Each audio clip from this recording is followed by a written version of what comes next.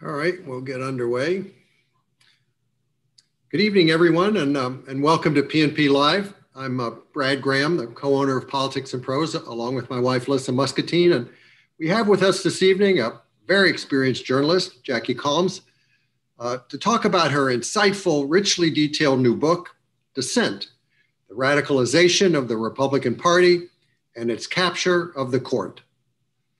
A couple of brief housekeeping notes first, though. To post a question at any point, just click on the Q&A icon at the bottom of the screen. And in the chat column, you'll find a link for purchasing copies of Dissent. Jackie has had a long and accomplished career in journalism, stretching back more than 40 years. Her first reporting jobs were in Texas, beginning in the late 1970s with the Abilene Reporter News. Then she wrote for a chain of 14 state papers. And then she worked for the Dallas Morning News, where she covered state government and politics from Austin. In 1984, she moved to Washington and joined Congressional Quarterly. 6 years later, in 1990, she shifted to the Wall Street Journal's Washington Bureau, where she spent time on the congressional and White House beats and eventually became the paper's chief political correspondent. In 2008, she jumped to the Washington Bureau of the New York Times, serving there variously as a White House correspondent, national politics reporter, and chief economic correspondent. In recent years, she's been White House editor for the Los Angeles Times, and later this month, she'll become a Washington-based columnist for the LA Times. So you can see Jackie's had a lot of experience reporting on US politics over the years and draws on that experience as well as much additional research in her new book. She takes the story of Brett Kavanaugh's life, career, and ascent to a seat on the Supreme Court and puts it in the larger context of the Republican Party's shift to the right over the past 4 decades, particularly the determined campaign by conservatives to dominate the American government's judicial branch. An NPR review of Jackie's book called it a remarkable work of reportage, saying Jackie writes elegantly but without adornment, resisting the urge to editorialize or make grand pronouncements. And Kirkus commended the book as a well-written, a deeply informed account of the long battle to steer the Supreme Court rightward. Jackie will be in conversation with another veteran journalist, Karen Tumulty, whose Washington Post columns are no doubt familiar to many of you. In previous incarnations during her long career, Karen has served as a national political correspondent for the Washington Post, and before that, she reported for Time Magazine and the Los Angeles Times. And earlier this year, Karen's own excellent book was published, The Triumph of Nancy Reagan, a revealing and nuanced biography of the former First Lady. So Jackie and Karen, the screen is yours. Thanks a lot, Brad. And thank you, all of you for joining us on this Friday evening. I don't know if you can tell, but we're only semi-virtual. Actually, Jackie and I are together in Politics and Prose, which also has the virtue of we can go out to dinner after this. But I am absolutely delighted to be here discussing her excellent new book that you can pick up a signed copy right here at Politics and Prose. And we're going to start out at sort of a high altitude here, Jackie, because you come to this project, as Brad noted, with the perspective of someone who has been in Washington, observed it, reported on it, analyzed it from the Reagan era. And really, you have the perspective of someone who has seen the entire evolution of the Republican Party, from Reagan to Newt Gingrich, through the Bush years, through the Tea Party movement. I mean, have you seen, and of course, one of the biggest projects of the conservative movement during all of this time was to reshape the courts. So how did that perspective really shape your approach to this project? Well, I had been thinking of a book for some time in recent years, because it had become obvious that the biggest story of my career, our careers, was this transformation of the Republican Party. And it's a sign where things have come that when I really started thinking about this book, I felt it was too edgy to refer to the radicalization of the Republican Party, but now it just seems like it's just a given. I don't think there's a better word. But what so I had seen this change that I saw. I felt like I had covered 4 revolutions, starting with Reagan, where he really solidified the Republican Party for its conservative base after years in which the more moderate mainstream had controlled. And then segued to Newt Gingrich. And you saw that the sort of sunny optimism that Ronald Reagan brought to conservatism was taken over by this style of Newt's that he himself summarized as "be nasty." And it coincided with the rise of conservative media, talk show hosts, and in 1996, Fox News. And so the two fed off of each other and gave rise to this sort of very militantly conservative base of the Republican Party that by the aughts, by the turn of the new century, you had this phenomenon of this bottom-up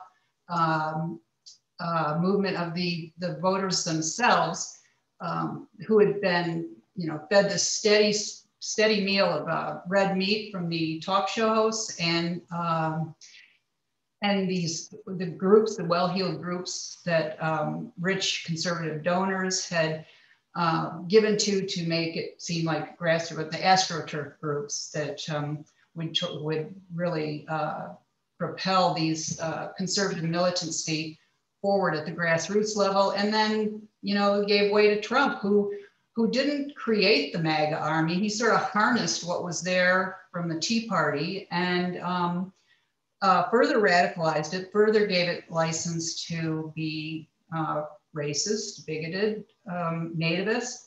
And so now where it goes is anyone's guess, but Trump or no, it will continue in the direction we are and see it right now.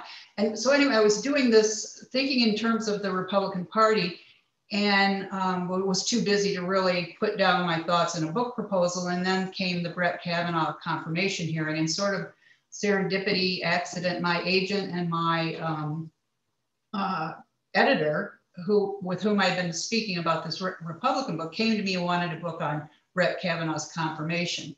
I knew there were going to be several other books in the works, and I decided we just talked and we married the two ideas, because when you look at Brett Kavanaugh's life, you see somebody who's a virtual zealot-like character for the perfect Republican man. I think, Karen, you told me. Yeah, it strikes me the early part of the book as you are tracing his own journey through this shifting landscape, that if you were to manufacture a Supreme Court candidate in a laboratory for the conservative movement, it would be Brett Kavanaugh. Yeah, petri dish Brett.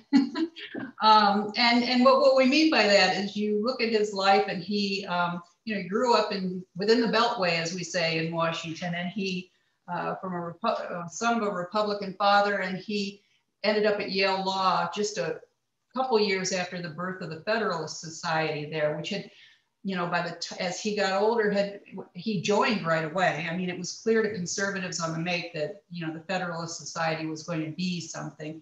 And what became something beyond its founders' wildest dreams. It's a virtually institutionalized network for identifying conservative lawyers and effectively vetting them, so that now we see it. I mean, there's a 6-3 Supreme Court now, and no better evidence of the influence of the Federalist Society than that all 6 of the Republican nominated justices are or were members of the Federalist Society. But anyway, so he did that. He did the Federalist Society at Yale. He did, clerkships with very conservative, well-known judges, internship with Ken Starr, and then transferred on to Ken Starr's investigation of Bill Clinton for nearly 4 years. And then on some of he was a lawyer for some of these culture war issues late in the century, and then worked on Bush v. Gore. And from there, it was an easy path into the Bush White House, where he was at the center of some of the biggest controversies of the Bush administration until including judicial nomination fights. And he himself became at the center of one of those fights when Bush nominated him for the DC Appeals Court, second most prestigious court in the federal judiciary. And it took him 3 years to get confirmed. And it was controversial enough that some of those controversies would arise again in his 2018 confirmation ahead of the sexual assault allegations. So you used the word revolution, that there had been 4 revolutions. Mm-hmm. These were more than just about the tone. Could you describe what these 4 revolutions were and what specifically they were at the different points rebelling against? Well, the Reagan Revolution, like I said, was the culmination of what had been a decades-long fight within the Republican Party, especially going back to World War II, but even before. And the conservatives were more militant. They wanted to be harder edged. They were against the New Deal programs long after most Republicans, starting with Dwight Eisenhower, had given up. And Ronald Reagan was one of them, and yet he he approached it with a smile, and it was long said into his presidency that people liked his style more than the substance of his presidency. But it was a far more conservative politics, but it still was true to some of the foundational matters of the Republican Party, like free trade and pro-immigration, and things that and an internationalism that is now all but missing from the Republican Party. And then when Gingrich came along, it was, there was a desire to be more militant still. They in many ways saw Ronald Reagan as too pragmatic, and they were much more doctrinaire, but it was not even about ideas so much as much as Newt Gingrich would like to say, I think. But it was more stylistic, and it was more geared towards culture war issues as opposed to economic. Now, for instance, Ronald Reagan, anti-abortion politics was a big part of his campaign, but he never did anything about it. He talked a good game, but by the 90s and Newt Gingrich, again, they were promising things, but they were more willing to do it. But mainly it was about the fight. And just a sense it was the beginning of what we came to fruition with Donald Trump, is that they were picking on the grievances of the white, even more than had ever happened before, of white working class Americans. And the Tea Party was an extension of that. They were rebelling against the fact that even the Gingrich Republicans, once they came to power, had seemed too pragmatic. They had become the establishment. And one of the reasons they become the establishment is because when you're in power, as you know, we covered it, you have to do certain things. You have to raise the debt limit. You have to pass a budget every year. And their voters were so radicalized to demand a balanced budget, defund Planned Parenthood, that they, and defund all sorts of social programs, that they couldn't understand why the Republicans couldn't force this. Then that gave, Trump came along and he harnessed that, and which is why then you have a president who was a revolution against the Republican establishment, but without any ideas behind it. Except Brett Kavanaugh would very much seem to be a product of that establishment. He Yes. grows up in Washington. He goes to a prep school. Yes, he was in conservative politics, but it was at Yale. So did he undergo an evolution as well while he is making this journey? I mean, at some point, does he shrug off the establishment himself? I don't know that he ever, I wouldn't say he shrugged off the establishment. The journey he took is when he began from Yale on, he was eyeing what was thought of as a conservative legal movement. And, you know, if you're in the conservative legal movement, you join the Federalist Society. He worked for two very conservative appeals court judges, and then from them was able to get in with Anthony Kennedy on the Supreme Court. And, but it was when he then joined, he never really went into private practice. It was interesting. It was clear that that was not where he saw himself. He saw himself, the path he saw to judgeship in the Republican Party was more political. And when Ken Starr brought him onto the Clinton investigation, most people would think that could be a career killer potentially, because it was such a partisan role. But instead, it so proved his bona fides to the right that it was seen as a good thing. But the evolution that happened to him, I think, when he did that is over those 3 or 4 years, he became he became a partisan. He became a political actor, and he took on a hate of the Clintons that we would hear echoed in 2018 when he had his rant at this Senate Judiciary Committee hearing, in which he talked about the revenge of the Clintons in his angry tirade before the committee that in any past era would have been a disqualifying performance. So Ron Brownstein, now of the Atlantic and CNN, my former colleague at the Los Angeles Times, refers to this book as the confirmation hearing that Brett Kavanaugh never had. I mean, what did you come up with that they didn't? And in your assessment, what did the confirmation process do right, and what did it do wrong? I can't honestly think of anything it did right, Karen. It was, I think, what I have here is actually nothing in here that should have been, that wasn't available or wouldn't have been available to the Senate if they had done the sort of honest confirmation hearing that they should have, that would be appropriate for giving a 53-year-old, 54-year-old man a lifetime seat on the Supreme Court. There were two phases to the Brett Kavanaugh confirmation hearing. The first was right after Labor Day 2018, and this is before the sexual assault allegations came up. And I remember watching those hearings and at my desk at work and watching everything I could watch in my spare time between editing. And I was sort of blown away. I only vaguely knew of Brett Kavanaugh. This was before I had any idea I was going to be writing a book about him.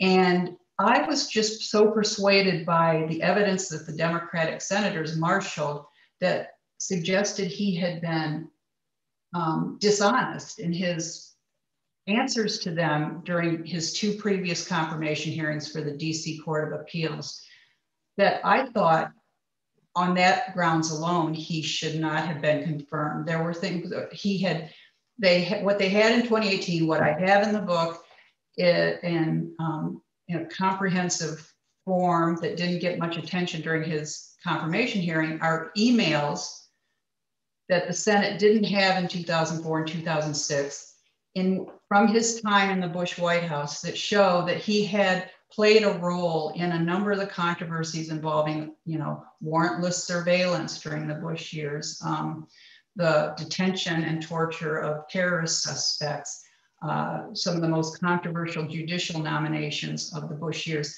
in which he had testified earlier under oath he had nothing to do with. And these emails proved otherwise. And so, and there was also in that time, one of the things he testified to that I think is perhaps the most damning thing of all, and you may remember, I remember it from covering Congress in 2003. It's obscure now, but it's really important, was a scandal involving the theft of thousands of Senate Democrats' emails by a Republican staffer. And it wasn't clear until Brett Kavanaugh testified under oath in 2004 and 2006 that he did not have any idea, you know, where they came from and had no reason to suspect there was anything untoward. And he just didn't know anything about them. By 2018, there were these emails proving he did. Not only that, but he was on some occasions, the only recipient of those emails from this Republican staffer who had basically hacked into the Senate Democrats' email system. And it was just, and then in 2018, he went from saying he had no idea about any of these emails that were stolen to saying, oh yeah, I did, but it was standard operating procedure. That's the way Democratic and Republican staffers all the time share information. Did you ever know a Republican and Democratic staffer to share a 4,000-page memo from a Democratic staffer to her boss, Senator Pat Leahy? I mean, it was just on its face.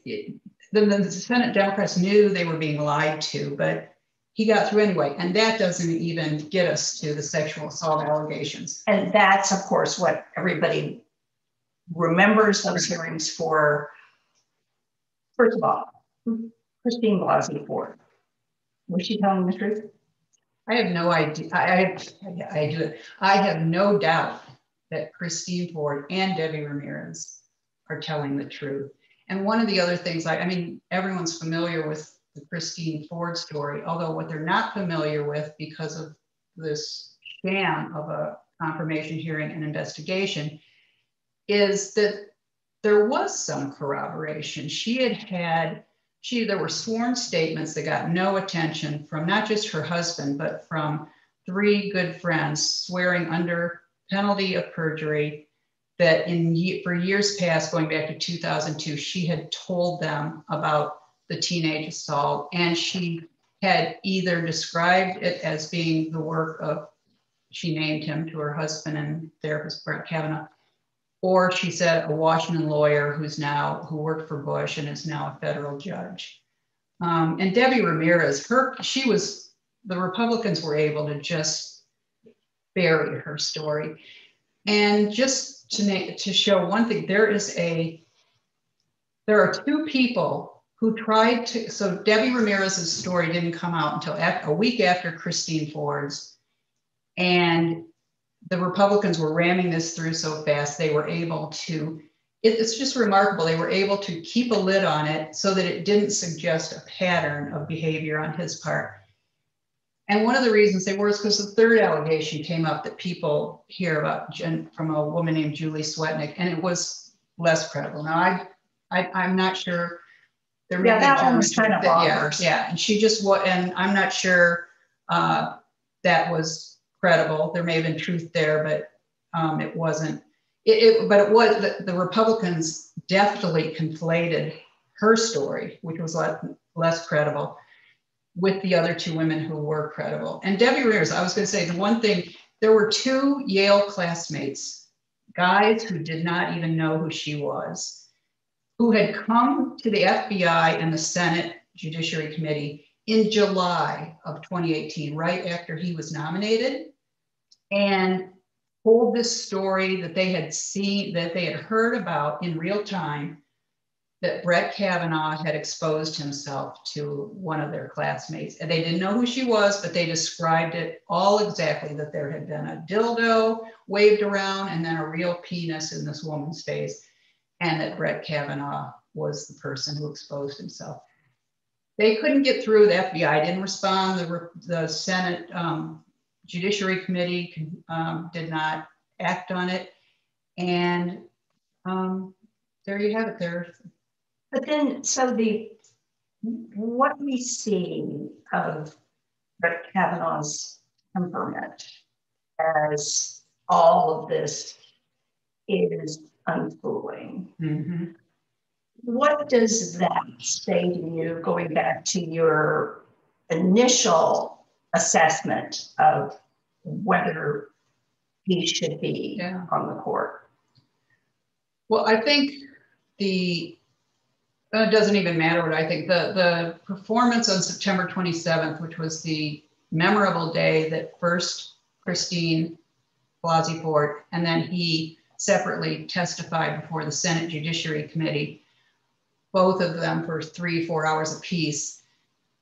It was an angry performance that was in keeping with his reputation for being belligerent when he was drunk, but here he wasn't drunk. This was a performance that he was encouraged to give by Orrin Hatch, senior Republican on the Judiciary Committee, as well as Don McGahn, the White House counsel. He went in loaded for bear and delivered. It was it wasn't just the retired Justice John Paul Stevens changed his mind about Brett Kavanaugh after that. He said that the Senate should perhaps not confirm him. The American Bar Association was reconsidering its recommendation for him, and the great number of law school deans and professors wrote, including the dean of the Yale Law School. So it was, but it didn't matter because it was just as similar to Clarence Thomas in 1991 when he, referred to the high-tech lynching and played the race card in his confirmation hearing. This was when you have politics that are this tribal, the Republicans were not going to peel off as long as Donald Trump did not peel off.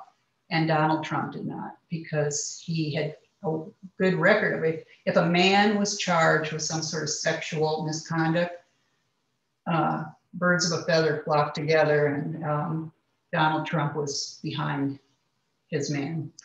So, Brett Kavanaugh, now on the court. We've had a few years to see what kind of justice he is. Trump gets another appointment to the Supreme Court, Amy Coney Barrett. We have just come out of a Supreme Court term. We are looking at one this fall in which they are going to be dealing with some huge cases, including involving abortion, involving gun rights. The conservatives have their majority. What has that meant, and what is it going to mean going forward? I think it's still a work in progress. One of the interesting things, in a way sort of frustrating, is a lot of the commentary coming out of this most recent Supreme Court term was that it was that the fears of the left and the hopes of the right, neither one were realized. That this court, even with a 6-3 conservative majority, was more pragmatic, more moderate, looked for sort of compromise rulings, to the great chagrin of the right, but also Sam Alito, one of the justices who would frequently complain in his dissents, even in his concurrences, about what they had, about what the conservative majority had done. One thing, both in Brett Kavanaugh's case and in the conservative majority writ large, you're seeing far more, a couple of things stand out. The project is to advance the idea of religious liberties, which is primarily for Christian conservatives. This is, after all, the court that upheld eventually a ban against Muslims coming into the country, or people from majority Muslim countries. But for whether religious liberties, even at the expense of discriminating against like gay rights, against voting rights. And you saw a lot of that in the one of the reasons the court term is sort of seen as pragmatic is because it doesn't take into consideration all these cases that are called the shadow docket. They were emergency orders in the past months because of the pandemic, in which the Christian groups, religious groups, Catholic groups would appeal the decisions of states and local governments who had put up restrictions, including on churches, because of the pandemic. And the conservative groups appealed these, and once Amy Coney Barrett was on the court, it became a 5-4 ruling for the religious groups. When Ruth Bader Ginsburg was still on the court, it was 5-4 the other way, because John Roberts had deferred. He was willing to be deferential to the state and local governments. And the other one is in the voting rights. There were two sorts of cases that just brought a lot of emergency order actions before the court, and the other was voting rights, again, because of the pandemic. And in all of those cases, Democratic groups, voting rights groups lost every time, which is well, and especially right at the end. Yeah, and right at the end, then you had, so there was all this talk about what a sort of generally pragmatic, the court's not that far right.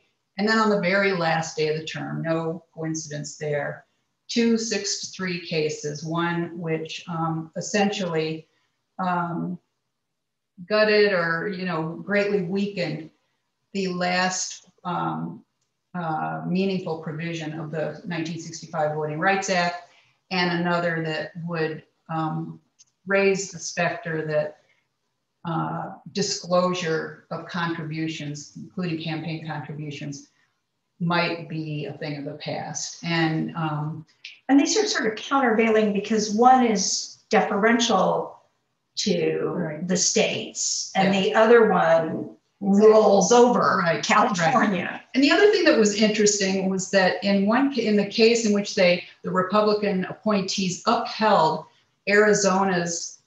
Republican-controlled Arizona's laws, restrictions on voting, Justice Alito wrote that opinion, and he went on at great length justifying these, or saying states were justified in doing this because of voting fraud, of which there's vanishingly little evidence, and he cited none. And so he based this opinion on the fact that that the state and local governments were within their rights to take these, to restrict voting, access to voting, because of the threat of fraud. But then in the California case against its law requiring disclosure of contributions to a conservative group, they said that the state argued, California argued, that the law was intended to, the disclosure to the state only, not to the general public, was so that the state could determine whether these groups were for real or whether they were fraudulent, and that California residents might be hurt as a result. In that case, the court said, well, you showed us there's no evidence that you ever used that to ferret out fraud. There was fraud. And they just rode right over that argument in that case. So it just was it was so highly inconsistent that it was sort of a surprise that it came out that way on the same day. So what do you think going forward? Like I said, we've got this, we have especially, gigantic abortion case, gigantic gun case coming up in the next term. Well, that's the thing. That's where, again, the 6-3 conservative majority showed its effect. They've agreed to take up these two cases in particular. One is a Mississippi law that bans abortion after 15 weeks, which is the idea that the court, it's just a sort of astounding that the court's even taking this up, because it's so patently unconstitutional if you just go on the long history of the court's rulings and precedents since Roe versus Wade, which said that women had a constitutional right to an abortion up to the point of viability in their pregnancy. Well, there's, 15 weeks gestation isn't viability by anybody's measure. And then this gun case they took, there hasn't, and partly this is John Roberts one of the ways in which he's trying to ward off really controversial cases that will put the court on the wrong side of where the American public is. And most of the American public, you wouldn't know it by our gun laws, but most of the American public is for greater gun controls. Anyway, with the now a 6-3 court, he was no longer able to control the agenda, and they have agreed to take up a gun case for expanding gun rights in the next term for the first time in a decade. So that and other things will make for a potentially blockbuster term. On the other hand, we still have a Chief Justice, and sometimes in alliance with Brett Kavanaugh and even Amy Coney Barrett, where they are trying to sort of split the baby in a way that isn't like, for instance, just to be a downright overturning Roe versus Wade, because they want to sort of stay, not make the court be seen as just as polar, just as partisan as our other two branches of government. Well, we do want to have some time here for questions from our audience. So what I'm going to do now is throw it back to Brad Graham, and we would like to invite you to, if you have any questions for Jackie, to go ahead and put them in the Q&A. By now, you know how this Zoom thing works. Yeah, well, there is one question. So let me go ahead and ask it. It's actually addressed to both of you, and it's about a specific court action from last month, or actually a decision that the court issued not to act. It was on they decided not to hear an appeal from a coalition of men who were challenging the male-only U.S. military draft registration requirement on the grounds that it amounts to sex-based discrimination. And the court decided not to hear that appeal. And Justice Sotomayor issued a statement agreeing with that decision, and it was signed also by Justice Kavanaugh and Justice Breyer. And the statement cited, the court's longstanding position of deferring to Congress on matters of defense and national security, and this specific question of the draft registration is being actively considered by Congress.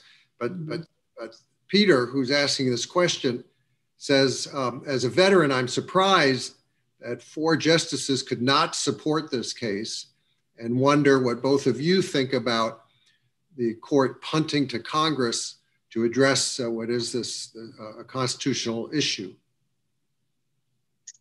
Well, this court, 6-3 conservative court that we've been talking about, is one of the things that most of the conservatives support, or they say they are textualists, so they go by the text of any law. Justice Alito isn't quite there, but generally they are deferential to Congress, and they stick to literally the letter of the law, even when there's evidence in the legislative record that would allow for some flexibility. And that said, there is, even as they say that, there has been some evidence that the conservatives are really sort of disdainful of Congress. And, but that said, I think that in this case, those are cases that they are not going to take up. It's quite clear that Congress has the power to define that. And the last thing, this court is trying to avoid controversies, not walk up and pick them up, except unless you're Justice Alito, Gorsuch, or Clarence Thomas, then you would take those on. But they are textualists, so in this case, they wouldn't take that case. Did you want to add anything, Karen? No. So here's a question from Gail, specifically about Kavanaugh. So recognizing some of the issues Justice Kavanaugh faced in previous confirmations, why was he put forward for the Supreme Court as opposed to other conservative candidates? And also Jackie goes into, I mean, the fact that the first time Trump has a chance to do it, Kavanaugh's not his guy. And also, of course, in very recent days, we've had these revelations, I guess it's in Michael Wolff's book, of Trump just raging against Kavanaugh and saying the guy wouldn't even get a job at a law firm if it wasn't for me.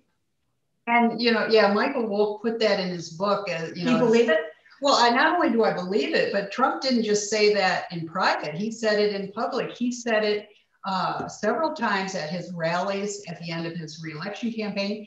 And more interesting, on January 6th, in his famous remarks to the rally that many of whose members became insurrectionists within the hour, you know, we most remember now of how he sort of sicked the crowd on Congress and told them he'd march down Pennsylvania Avenue with them and told them, you know, you have to fight.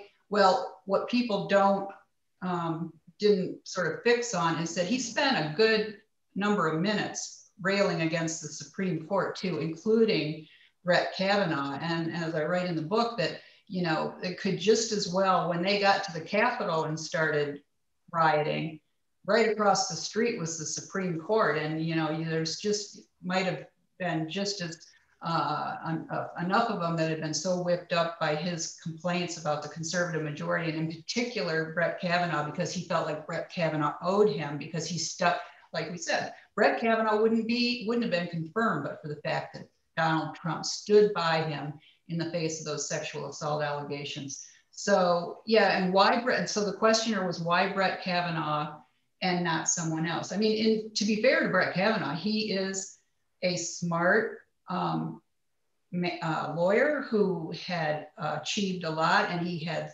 mentors. One thing he did, he collected mentors. He had Supreme Court Justice Anthony Kennedy, who pushed him most prominently, including to Donald Trump in the Oval Office. He had two conservative appeals court judges that he had clerked for, Ken Starr, and George Bush. And of course, George Bush was not something that would recommend him to Donald Trump. The sense is, why did he get nominated given that Trump sort of disdained all things Bushy?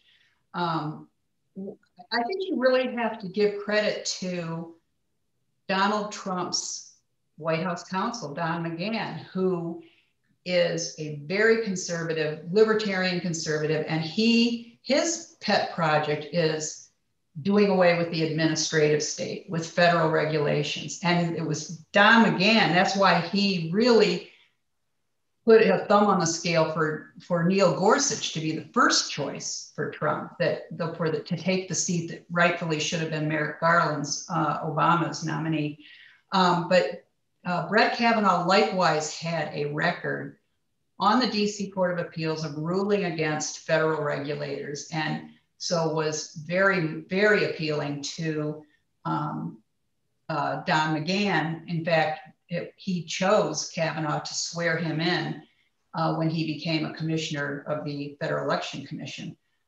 So I think Don McGahn had a lot to promoting Brett Kavanaugh to Donald Trump. And in Bush's years, he had become a virtual son to George W. Bush. So his being named to the DC Court of Appeals was not a surprise at all back then. Regina asks whether you think Kavanaugh's rulings so far show him to be as conservative as expected. Is he proving to be as conservative as Thomas, Alito, and Gorsuch? Absolutely. He is most of the time voting with Thomas, Alito, and Gorsuch, more often than not. What he does often, though, is he doesn't sign on to their opinions, usually their dissents, but often the majority opinion as well. He'll write his own. And what he's doing is he has this, he doesn't like to sign on to their sort of hard right, in Alito's case, just angry rhetoric. And he likes to take a case, even though he comes down in the same place, he'll use softer, he'll put a soft glow on it, a soft sheen. And for instance, in a case, he sided with them against gay rights, but he opened his opinion with this paean to just what great contributors to society gay men and women are. And there was some immigration cases where he just waxed eloquent about what a tough time some of these immigrants have and what immigrants have contributed to this country, but he still came down, against the immigrant in the case at hand. Morton asked, if I could add, he definitely is on board with expanding religious liberties, even at the expense of anti-discrimination laws, and with gun. He is explicitly calling for the court to expand gun rights. Morton asks, where is the funding coming from for this rightward movement? Well, I mean, I think there's any number of bottomless pockets out there that are conservatives. This has been true going back through the 20th century, where very conservative businessmen especially once after the New Deal, just have been putting their money into groups that will promote these ideas. And it's dark money for the most part. It's undisclosed, and it's behind groups like the Federalist Society. But I don't really see the Federalist Society as nefarious at all. It's a network. It is what it is. It's all, but its money is. I have no idea where the money's coming from. And there are other groups that are far more partisan, political, and far right, and like the Judicial Crisis Network. But all of them, I mean, we don't know where the money's coming from. There are plenty of rich conservatives out there. RJ says there are many Republicans who blame then Senator Biden for the politicization of the court, pointing to his handling of the Bork hearing. Do you agree with that assessment? And if you don't, if you think this is a flawed argument, why? Well, no, go ahead. Well, I do think certainly the Bork confirmation was the turning point, but really, and tell me if I'm wrong here, the emblematic moment in that was not Joe Biden, it was Teddy Kennedy. Right. And I think it was what Ted Kennedy did in giving a speech on the Senate floor, like almost as soon as Bork had been nominated by Ronald Reagan, that sort of is why we, the conservatives, to the Republicans and conservative movement to this day, are able to say that the Democrats engaged in character assassination of Bork. He gave is a speech that was subsequently called Robert Bork's America, as the title was given in it. And it really was sort of over the top, talking about how if in Robert Bork's America, you have people knocking down your door without a warrant, and just all sorts of back alley abortions and things, which frankly, some of it doesn't sound all that far-fetched anymore, I have to say. But it was over the top, and a lot of Democrats were chagrined. But when it comes to Bork, I go into this at length in the book, because the Bork and Thomas hearings are the two bloody shirts, as I call them, that the conservatives like to wave to this day to justify their own much greater maneuvering, skullduggery to get their own people on the courts. Bork, frankly, and I think it's a story of two Joe Bidens.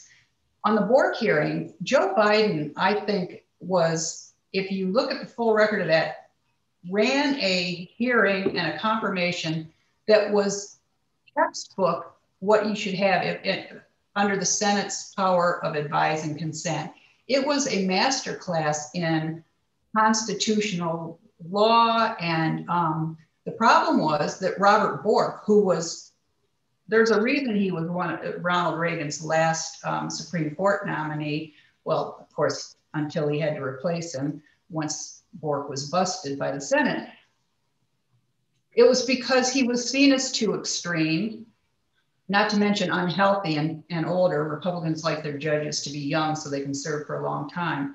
But he showed how extreme he was in his responses. He is the last judicial nominee for the Supreme Court who was candid about his views, because he was so candid that he turned off a number of Republicans. I mean, people forget that was a bipartisan vote against him.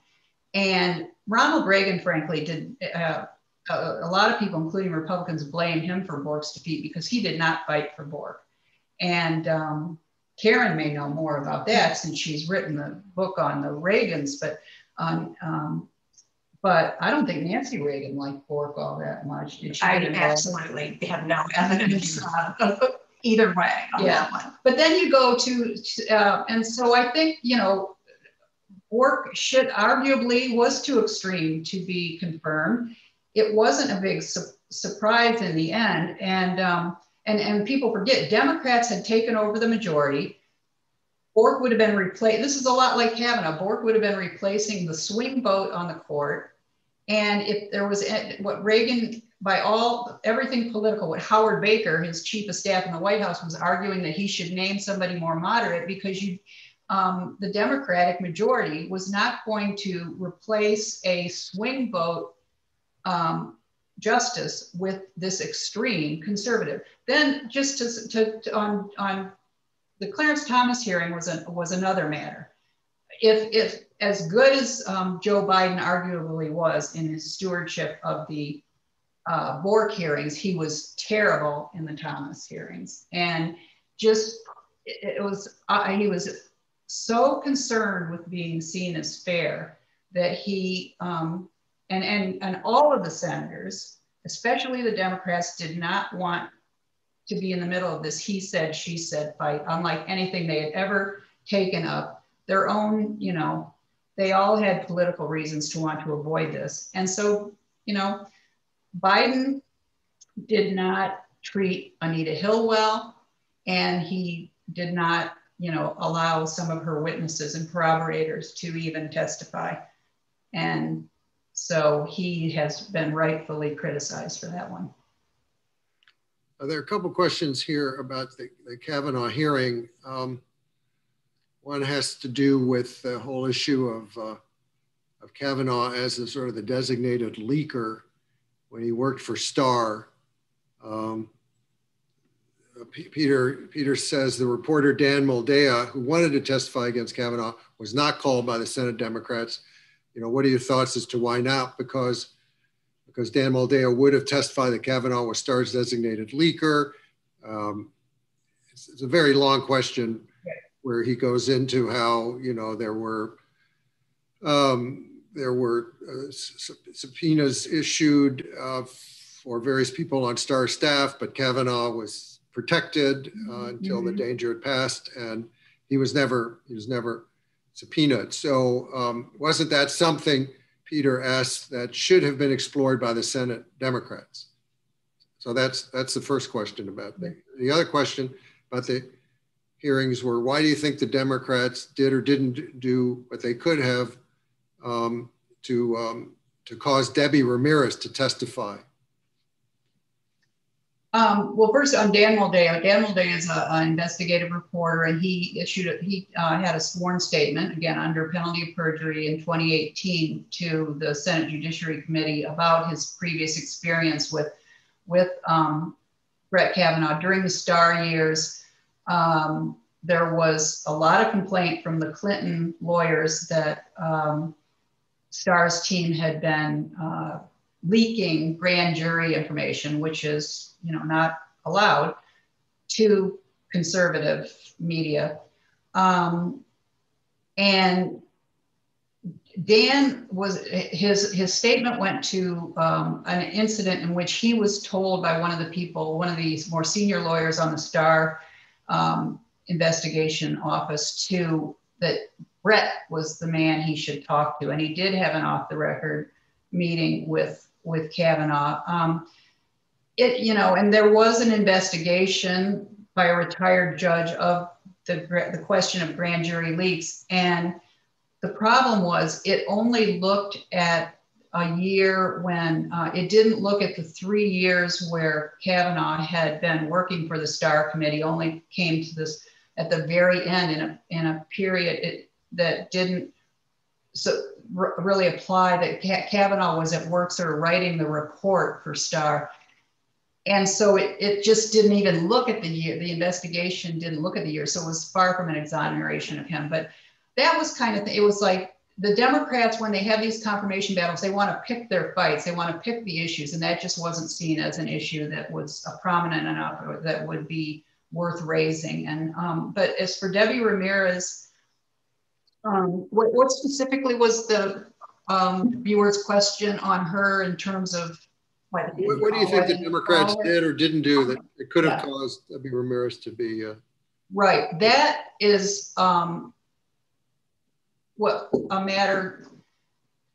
I think there's a good argument that Democrats should have fought harder, but Democrats were really powerless. This is a Republican-run committee, and Grassley, Chairman Chuck Grassley of Iowa, was running it with a stern hand, and he had Mitch McConnell behind him, virtually pulling the strings. And so it was not the Democrats didn't have the votes or ability to force any of these things, but it was what was such a travesty. And Debbie really did think she was going to get called as a witness.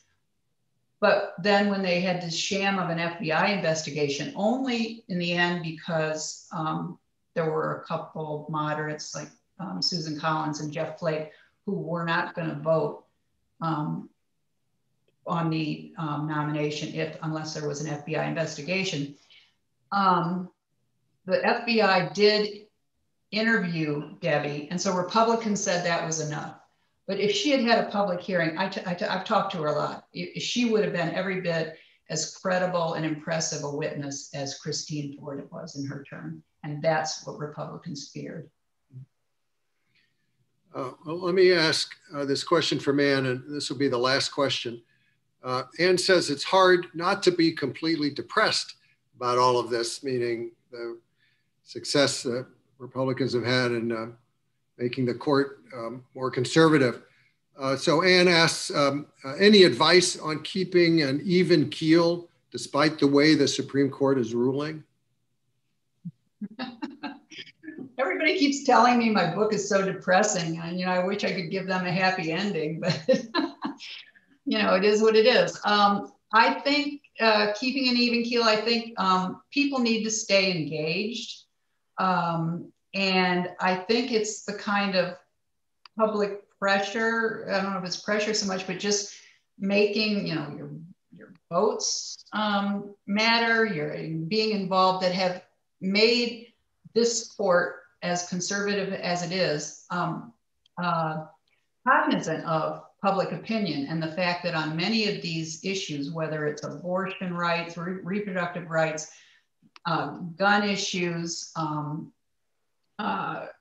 gay rights, that the overwhelming majority of the American people are in a different place than the majority of the Supreme Court. But so several, certainly Chief Justice John Roberts is aware of that and is trying to steer a course that isn't utterly to the right so that there would be an uprising. But, the people, one thing I would say is that progressives and, centrists should pay as much attention to the courts and judicial nominees as conservatives have been for a half century or more. That'd be my advice. Makes sense. Well, we've come to the end of the hour. Great moderating, Karen. Thank you. Thank you. And Jackie, your book may not offer a happy ending to many, but it does add considerably to our understanding of how Kavanaugh got to where he is and how the court got to be so conservative and the implications of that.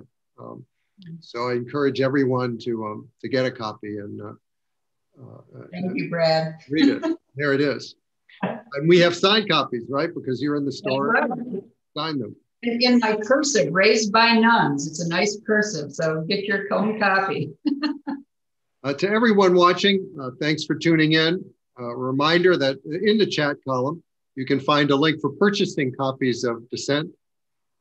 From all of us here at Politics and Prose, stay well and well read.